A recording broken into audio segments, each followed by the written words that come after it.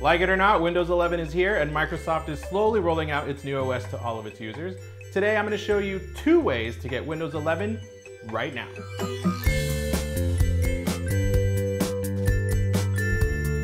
You can get Windows 11 by waiting for an update from Microsoft to roll out through its Windows Update, but Microsoft has said that it will slowly roll out this update to users throughout the next few months.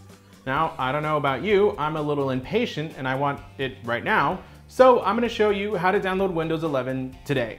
The 2 methods I'm going over is 1, downloading the update directly from Microsoft's website, and 2, creating a bootable USB. But first, I'm going to go over how to check to see if your PC is even compatible with Windows 11. If you already know this, feel free to skip ahead in the video. I left time codes in the description below. Before we start downloading Windows 11, we want to make sure that our machine is compatible with the new OS.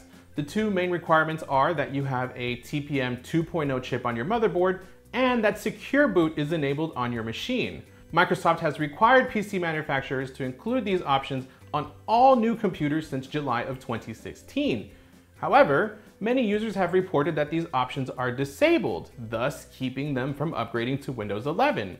It's a simple fix, so let's go through the process by checking Windows 11's compatibility on your machine. Start by going to your favorite web browser and typing in www.microsoft.com/en-us/software-downloads/Windows 11. There, you'll see a link to download Microsoft's PC Health Check tool. Click on the link. On the next page, click Download PC Health Check app. Navigate to where you downloaded the app, then double-click to run it. Agree to the license agreement and click Install. Let it do its thing for just a few seconds, then click Finish. The app will launch immediately. Click on the blue Check Now button. Windows will run a check to see if your machine is compatible with Windows 11. If it shows that TPM 2.0 and/or Secure Boot isn't enabled, check out this video here where I walk you through how to enable these options. If you have green check marks and your computer is ready for Windows 11, then we can continue. To update your machine to Windows 11, start by visiting the Windows 11 download page. Scroll all the way down to the Windows 11 Installation Assistant. Click the blue Download Now button. Find the downloaded file and launch it. To start the install, click the Accept and Install button. The installer will do the following 3 steps on its own without you needing to do anything. It will download Windows 11, then verify the download, and finally install Windows 11. During this time, you can use your computer and let this run in the background. Do know that it takes about 30 minutes to an hour or longer depending on your internet speed and your computer's processing power. Once it's installed, your PC will automatically restart in 30 minutes, or you can simply click the Restart Now button to advance. Your computer will update and restart a few times as it finalizes the Windows 11 installation. You'll be greeted with the new Windows 11 login screen. Go ahead and log in back into your machine. Windows will do one final setup, and once it's complete, it will release you into the new look Windows 11 desktop. And there you have it. You've successfully updated your computer to Windows 11. If you're looking to do a clean installation of Windows 11, then creating a bootable USB is the route you want to go. The bootable USB method is one of my favorite ways to install Windows because 1, it allows me to do a fresh installation of Windows, and 2, it allows me to have a backup copy of Windows 11 nearby in case I need to restore or recover the OS after, let's say, a bad Windows update. Having a bootable USB also allows me to update as many computers as I want around the home without having to download Windows 11 on every single PC, which would be incredibly time consuming and ain't nobody got time for that. To create a bootable USB, we'll be using Microsoft's Windows 11 Media Creation tool. We'll also need a USB drive that is larger than 8 GB in size. Do know that this process erases everything on the flash drive, so be sure to back up anything that you have on it that you want to save. To create a bootable USB with Windows 11 on it, start by going to the Windows 11 download page. Scroll down to the Create Windows 11 Installation Media section. Click on the blue Download Now button. Navigate to the Download EXE file and launch it. Windows 11 setup will begin. Click the Accept button to get started. On the next page, you'll be asked for which edition you'd like to create media for. Currently, the only option is Windows 11. Just a side note here, you'll be able to install Windows 11 Home or Windows 11 Pro or any other variation of Windows 11 you may need. We'll choose our version when installing Windows later on. For now, click Next.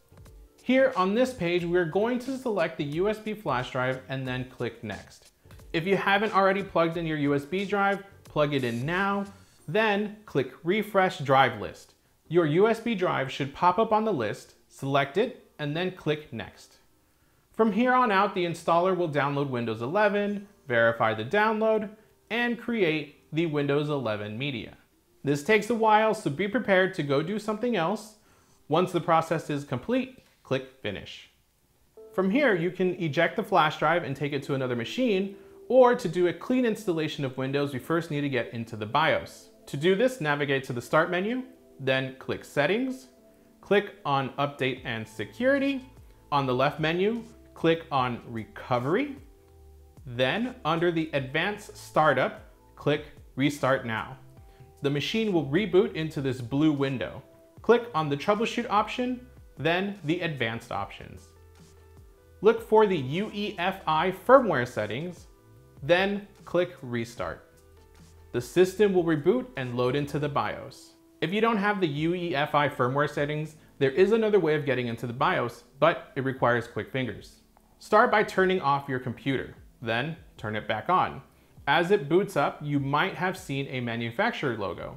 During this screen, you'll have to quickly press or tap a key on your keyboard.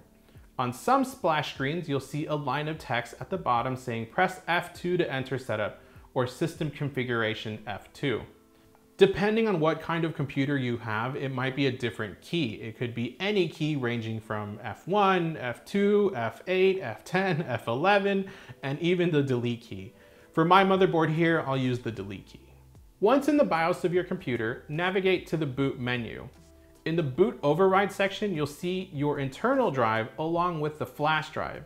Select and boot into the flash drive. From there, your computer will load up the Windows 11 installer.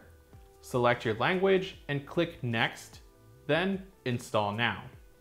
If you have your Windows product key handy, you can put it in now, or you can activate your Windows later. I'll do the latter option.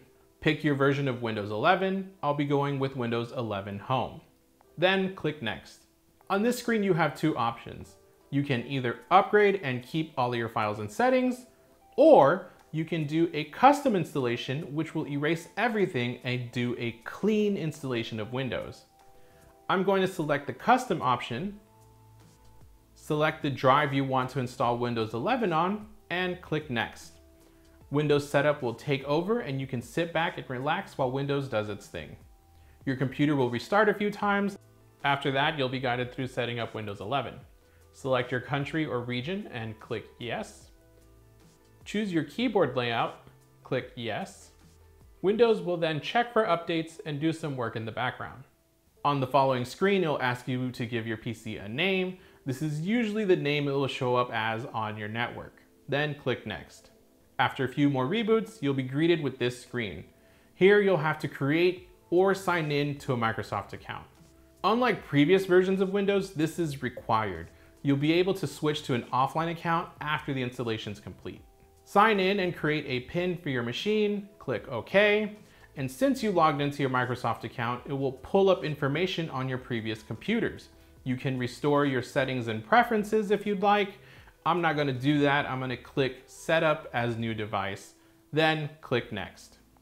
On the following screen, you can decide what information you want to share with Microsoft. Click Accept.